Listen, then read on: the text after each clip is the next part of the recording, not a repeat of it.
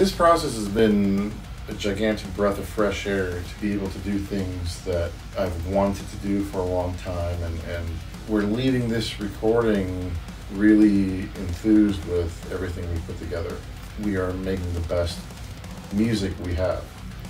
You know, it's funny to take a break from guitar and I hear Christian doing vocals, and again, this may sound cliche in the eyes and ears of a lot of people out there, but I'm like, holy hell, man, he is actually singing better than he ever has.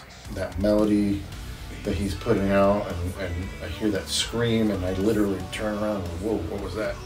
Reminds me, and I go back to what brought me to his voice in the first place.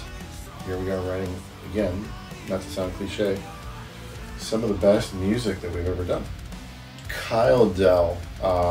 Kyle was introduced to me through one of my best friends, Sean. At first I was like, well, I don't know who Kyle is. I haven't heard anything he's done. And Sean, you've heard what he's done. You just don't know it. He introduced us, and he just started chit-chatting. And then I just asked him, hey, I've got these song ideas. I've got these, shitty little demos. Can I send them to you? Let me know what you think. He was just like, dude, these are good. These are really good. And I was like, well, I know you're a producer. Would you want to work with us? And he's like, yeah, man, absolutely. I'd like to do this with you.